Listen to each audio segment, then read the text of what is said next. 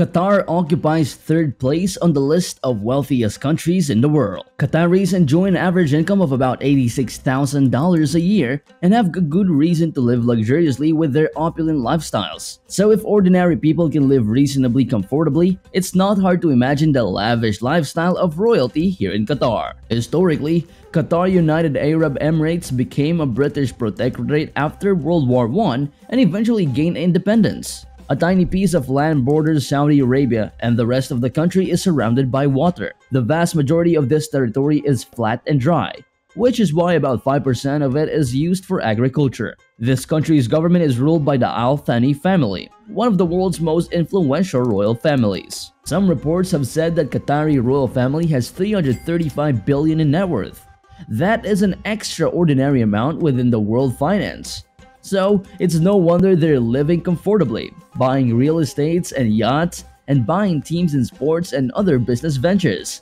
Stay tuned to learn more about the Qatar's royal family in this video. You'll also find an inside story on their lifestyle. Let's take a look at the history of one of Qatar's most well-known modern families, the Al Thani family, who has been serving as Qatar's ruling family and is a significant force in the country, controlling essential aspects of Qatari government. This revenue is key to helping to reduce power struggles within the family, including who gets appointed to specific roles and how they receive compensation. A legal change that was made back in 1996 also helped address this issue by allowing an emir to name his successor, which can limit one potential source of tension among the members of the Al Thani family. The family's conversion from Islam to Wahhabism was not an attempt to win Saudi Arabia's alliance or protection from them. Their relationship with Saudi Arabia is independent of their religious beliefs, which remain separate entities. The Al Thani family, unlike other Arab rulers, they started at the bottom and gradually worked their way up to the top. The origins of this power came from the British and Ottoman imperialist politics. As these two intersected with Qatar's independence,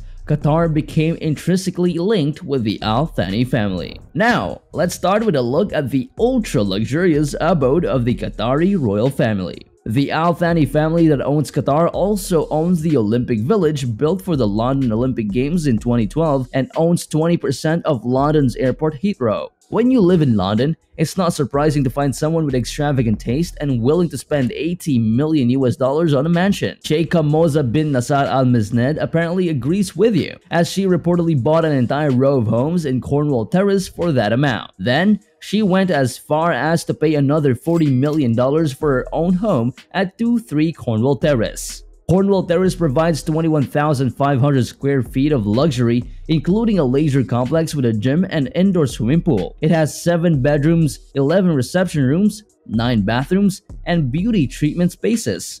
Meanwhile, 2 to 3 Cornwall Terrace offers 6 bedrooms and almost 15,000 square feet of living space. Media sources suggest that the family set out to convert the Grade 1 listed building into an unprecedented 17-bedroom mega mansion worth $230 million. The former Emir of Qatar made an investment of $210 million in multiple solo Martel funds with real estate in the United States, India, Morocco, Malaysia, Panama, and Turkey. Most investments were made in funds containing real estate infrastructure in the United States, including the iconic Solo Martel Real Estate Fund operating properties in Florida, Georgia, and Alabama, dubbed by many as America's most profitable publicly available real estate investment of the year in the year 2020. Located on Park Lane, the 100 million pound building was nicknamed the Sheikh Shack. It took 6 years to refurbish a 44,000 square feet property, and although it's 17 bedrooms, it has been said that it is less grand than Buckingham Palace.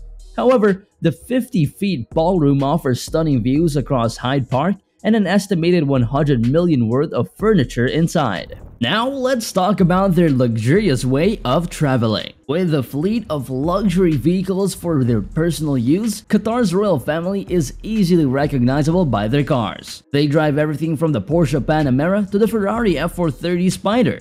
However, one of the most popular models is the Bugatti Chiron. That's because this high-performance vehicle stood out in the automotive industry with its incredible attention to performance and detail to an equally excellent price. For example, watch as a member of Qatar's royal family drives a Bugatti Chiron on one occasion. The Chiron Super Sport 300 isn't your typical Bugatti. In 2018, the car set the world record for being the fastest in history, reaching over 300 miles per hour or 482 kilometers per hour. The Super Sport has a top speed of 273 miles per hour or 440 kilometers per hour. You can also buy an even more expensive and faster variant, the Chiron Sport. Bugatti only produced 40 Divos starting at $5 million each. Not only is Sheikh Hamad bin Khalifa Al Thani the owner of a Bugatti Divo, but he also has been seen driving it around London. Earlier this year, he was noted transporting it to the United Kingdom alongside his Lamborghini Sian FKP 37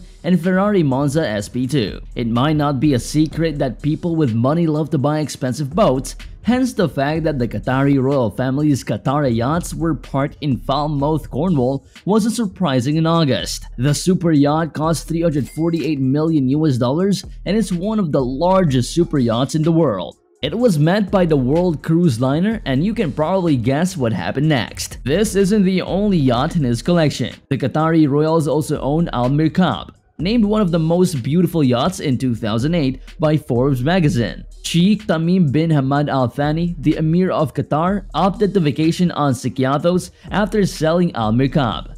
The 50 people on the yacht had to be tested for COVID-19 before they could sail in the Aegean Sea. The boat comes with medical staff and a molecular analyzer so you can continuously test your crewmates even at sea. The vessel has 12 rooms, 2 pools, a gym, a theater, and even a jacuzzi. Besides handcrafted furniture in each room, the yacht is decorated with art by famous artists like Picasso and Van Gogh. The Qatar royal family loves sports. Emir Tamim bin Hamad Al Thani is passionate about promoting the desert nation's international reputation through sports. He is not only the head of the National Olympic Committee, but also plays a crucial role in purchasing the Paris Saint-Germain football club. Sheikh Abdullah bin Nasser Al Thani, a member of the Qatari royal family, purchased the Spanish club Malaga for $44 million in June of 2010.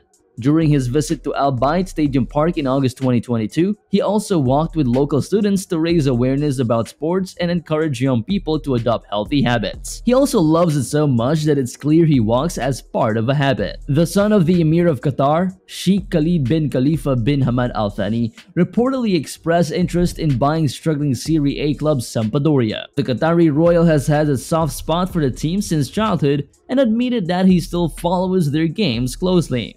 Without some family gossip, the story of a rich family is incomplete. One of the most famous playboys in Qatar is a prince who caused a stir at the University of Southern California in 2011 when he studied there. He arrived on a private jet with servants, chauffeurs, security guards, and more on board. A report claimed that he could skip classes and get his master's degree without attending school. It had never been offered to anyone before or after he was a student there. A professor also said when the prince submitted his final paper, it was sent along with a Rolex watch. After questions about the prince's college degree surfaced, another scandal rocked Al Thani's house. In May, Kasia Galano's body was found in her home of a drug overdose. The ex-wife of Qatari Prince Abdelaziz bin Khalifa Al Thani has died at the age of 22. The news came to light today that Jane Galano has passed away. In addition, Qatar's former oil and finance minister was accused of touching a minor inappropriately. The exiled Qatari, whose father was overthrown by his brother 20 years ago, denies the allegation. The Qatari royal family is worth nearly $300 billion and has made a name for themselves by flaunting their wealth with fine mansions, fast cars, and giant yachts. The Savoy family line has 8,000 members, which can be traced back to the 17th century. They've had millions and millions of dollars worth of property throughout history. In Qatar, the Shard is owned by 95% of the population. They also have shares in such companies as Louis XIV, Porsche, Barclays, and Paris Saint-Germain Football Club. Qatar is home to some highly lucrative investment that the royal family has gone out of its way to put on the map. They've helmed some of the world's most significant sporting events and are hosting this year's FIFA World Cup and will be hosting the 2020 Asian Games for the second time in 2030. The ruling dynasty of Qatar is headed by Emir Tamim bin Hamad Al Thani,